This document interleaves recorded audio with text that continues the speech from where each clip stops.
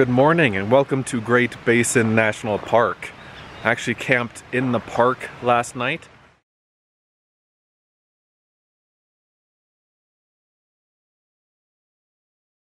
There's a canyon called Snake Canyon in the park that you can drive through. And there are some like dispersed camping sites in between. They're like throughout the canyon. Not really dispersed camping, they're just kind of unimproved campsites. So for example, here we have a spot for my car and a picnic table and a fire pit slash grill and a tent platform. But there's no water, there's no electricity or anything like that. And anyway, these are free campsites, so that's pretty great. There are maybe a dozen campsites throughout the canyon. I spent yesterday in the national park fishing. Really enjoyed it. There's some great fishing here. If you're into a very small stream fishing, ended up catching I think 7 fish, 6 brown trout and one brook trout. There are really 2 levels of national park, I think. There's like the top tier national park, like Yellowstone and Yosemite, and then there's kind of the B grade national park below that. Great Basin National Park is a B grade national park. It's not a top tier park, but that doesn't mean that it's not a beautiful place that's worth seeing, because it really is. It's just, you just have to kind of temper your expectations a little bit. There are really 4 main things to see here. The first one is Wheeler Peak. That is the highest mountain in the national park. It is the 2nd highest mountain in Nevada. Oh, this is in Nevada, by the way. I don't think I said that. Great Basin National Park is in eastern Nevada. You can hike to the top of the mountain, or you can walk to like the base of the mountain where there's the only glacier in Nevada. Really, it's more of a year-round snowfield, but it's the only one in Nevada. I'm here in the middle of May, which means that it's still spring and there's still a lot of snow up there. And so you can't really hike up the mountain unless you're willing to hike several extra miles, because the road leading up to the start of the hike isn't plowed yet. It stops, you know, a couple thousand vertical feet below the trailhead. The second major thing to see is bristlecone pines. These are really old trees that only grow in a certain handful of areas in the Great Basin, and these trees grow to be, you know, several thousand years old. They're some of the oldest living things out there. And there's a trail that goes, well, the trail I said that goes kind of to the base of Glacier Peak, that goes to the rock glacier, or to the glacier. It goes through a large stand of bristlecone pine trees, and it's really cool, and that's definitely worth seeing. But again, it's too high, there's too much snow there right now, so at this time of year, you can't see it. The third big thing to see is Lexington Arch. This is a big limestone arch that looks really cool. The road to that trailhead is a high clearance 4-wheel drive road, and so I probably wouldn't be able to make it anyway. But on top of that, the road there is closed because of fire. I think there was a wildfire in the area, and they need to make some repairs to the road or to the trail or something, and so I couldn't go there even if I wanted to. And then the fourth big thing to see, which I will be seeing today and showing you guys, is the cave system. So there's a cave called Lehman Cave, or Lehman Caves, even though it's just one cave. And there are lots of really interesting formations inside of the cave. It's supposed to be really neat. And I'll be going there first thing this morning. After that, I'll go on a couple of hikes. The ones I'll be doing are relatively lower elevation hikes, because again, there's several feet of snow up in the high country. This is my 2nd time to this national park. I have been here in the summer, and I have hiked up Wheeler Peak. Definitely worth doing. You know, it's a big 13,000 foot mountain. Really neat hike. I have hiked to the glacier. I have hiked through the bristlecone pines. All of that is definitely worth doing if you're here in the summer. But for now, I will pack up. I will drive out of the park and then back into the park. And I'll show you all that good stuff when I get there.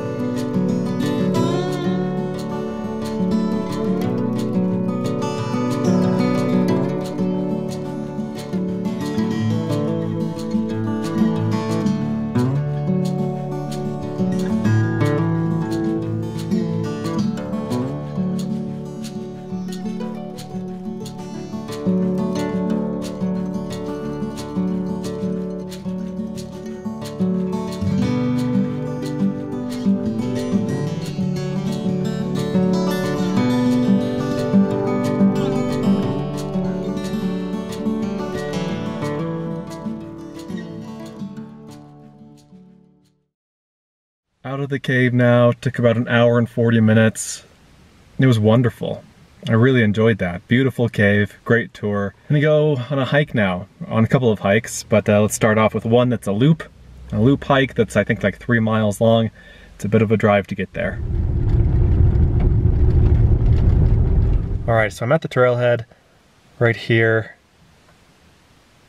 and I'm gonna hike this dotted line, and then that dotted line, and then that dotted line. So I'm gonna make a little loop. I talked to a ranger yesterday, and he said that there was snow at the top where the connector trail connects to make the loop. So I'm expecting some snow. He said you might need snowshoes. I don't have snowshoes, so if there is snow and if it's not hard packed, I expect I'll be post-holing through the snow, but shouldn't be too bad either way.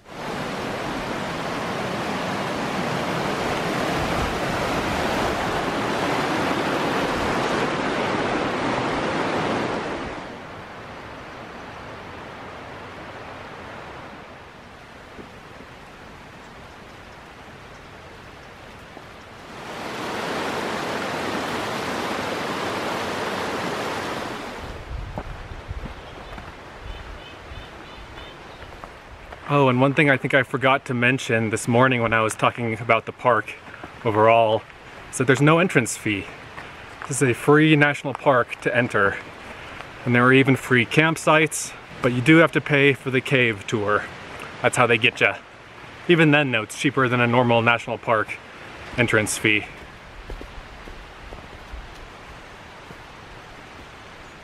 Well, I am slightly lost. I lost the trail, but it's not a big deal. I have the trail marked on my GPS on my phone. And so as long as I just keep heading in the general direction of where I know I should be going, I'll get to the next trail intersection without too much trouble. I think. Famous last words, right?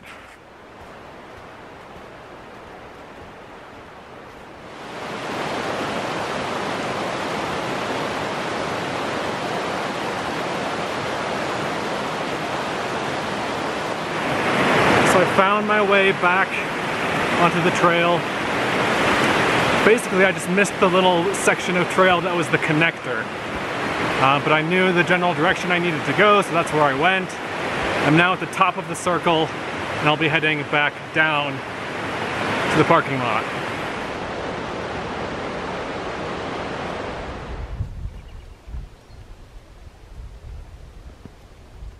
Lots of these little yellow flowers starting to bloom.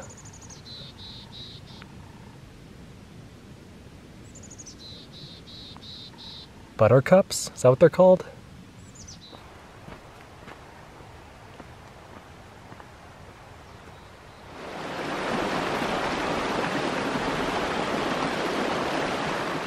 Well, I'm almost back at the trailhead, and that was a really nice little hike. It was exactly 3 miles. Right now I'm at 2.99 miles and I'm almost back. Really nice little hike. Not earth-shattering, but really pleasant and serene. It was nice to be by the water on the way up and part of the way down. Good hike. Now let's go on to the next one. All right, we are at the Osceola Ditch. This is as far up the main road in the park you can drive right now. Up here there's still snow up toward Wheeler Peak.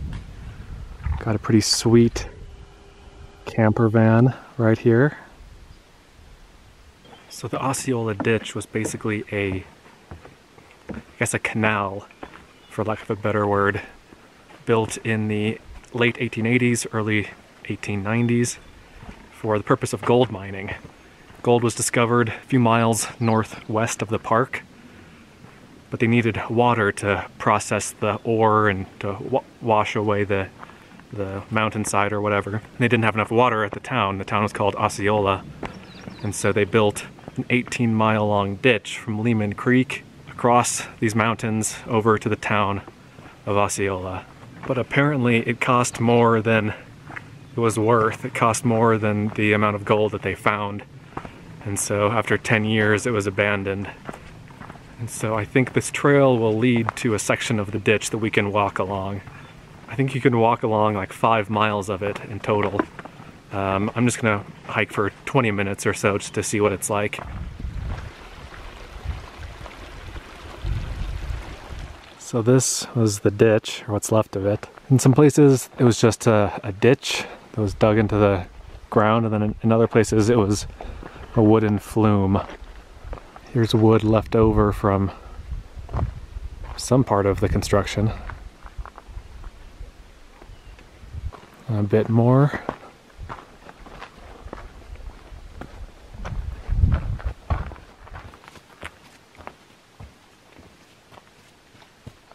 So again, this is, the trail is like in the ditch here.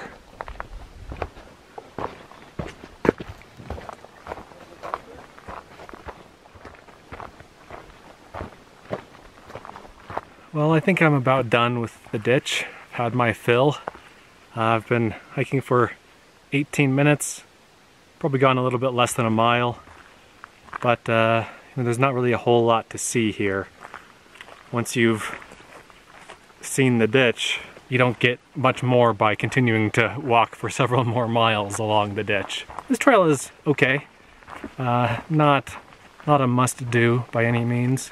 There are occasional nice views of the mountains to the north, but the views are better just driving to the parking area, so worth doing if you're interested, if you just want to see it, but beyond that I think it's a case of diminishing returns. And I think this will complete my time here in the national park in Great Basin. I'm gonna head back to my car and then drive about 60 miles west to the town of Ely, Nevada. I need to get some supplies, and I'm gonna head north. I'll probably find a campsite somewhere north of Ely in far eastern Nevada. Well, I found a campsite. It is several hours later. It's 7:35 now. I drove an hour west from Great Basin National Park, stocked up on some supplies, drove 2 hours north, and here I am. I am somewhere in eastern Nevada. There are mosquitoes around. I'm gonna make this quick. I'm in eastern Nevada, just south of Wendover. Here's camp for the night.